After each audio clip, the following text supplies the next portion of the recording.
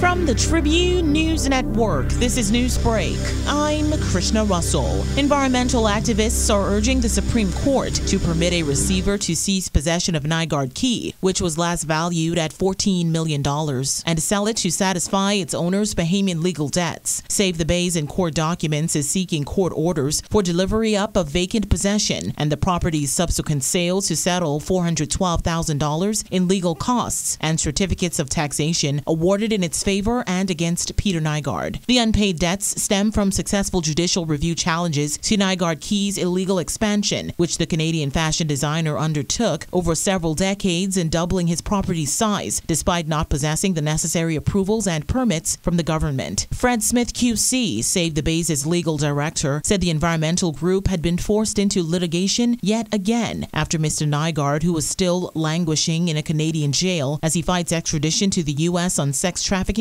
and other abuse-related charges, failed to respond to their civil requests for payment.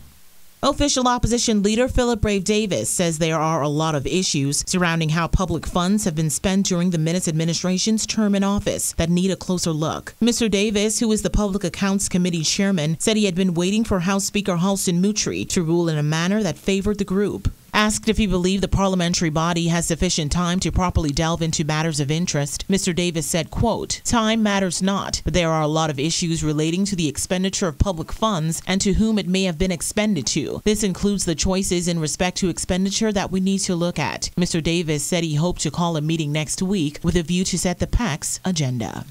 A security guard was shot during an attempted armed robbery at a money transfer company yesterday. Police said shortly after 3 p.m., officers were called to the scene of an attempted armed robbery, which occurred at Cash and Go on Rosetta Street. On their arrival, investigations revealed that a lone gunman entered the building and accosted 2 security officers. A struggle followed, and as a result, one of the guards was shot in his right hand. The suspect then left the establishment and ran in a western direction along Rosetta Street. The injured guard was taken to the hospital and is listed in stable condition.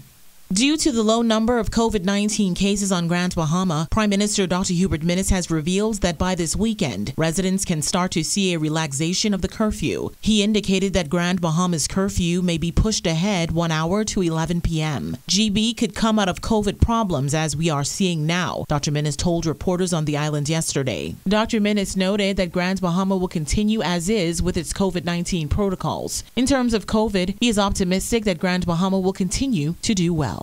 Your complete news and information source, this is the Tribune News Network. In international news, lawyers for Donald Trump opened his impeachment defense Friday by accusing Democrats of waging a campaign of hatred against the former president and manipulating his words in the lead-up to the deadly siege of the U.S. Capitol. Their presentation included a blizzard of their own selectively edited fiery comments from Democrats. In hours of arguments, the Trump legal team characterized the impeachment case as a politically motivated witch hunt, an outgrowth, they said, of years of efforts to drive him from office. And they sought to reduce the case to Trump's use of a single-word fight in a speech preceding the January 6th riot.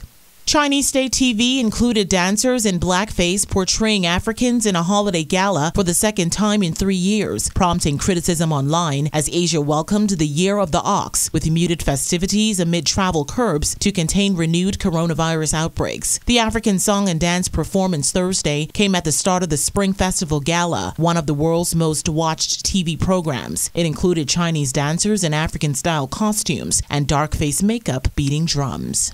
The Tribune's AccuWeather update, a service of Bahamas Power and Light Company. A high-pressure system centered east of the area will continue to dominate weather conditions across the chain of islands today. Beachgoers are still being advised to exercise caution due to the risk of rip currents at east and south coast beaches. For all areas, it'll be mostly sunny, breezy, and warm, with the chance of a few scattered showers this afternoon. Variable cloudiness with a few isolated showers, mainly across the northwest Bahamas tonight. A small craft caution remains in effect for the central and southeast Bahamas. Small craft operators can also expect gusty winds and higher seas in or near heavy showers and thunderstorms. Winds southeast to south at 15 knots in the northwest Bahamas and east to southeast at 15 to 20 knots in the central and southeast Bahamas over open waters. Seas 3 to 5 feet in the northwest Bahamas and 4 to 7 feet over the ocean in the central and southeast Bahamas. We'll have a daytime high temperature of 84 degrees and an overnight low temperature of 70 72. The sun will set at 6 p.m. and will rise tomorrow morning at 6:45. That's Newsbreak. Details of the day's top stories in the Tribune newspaper, now on the streets, or stay up to date online at Tribune242.com.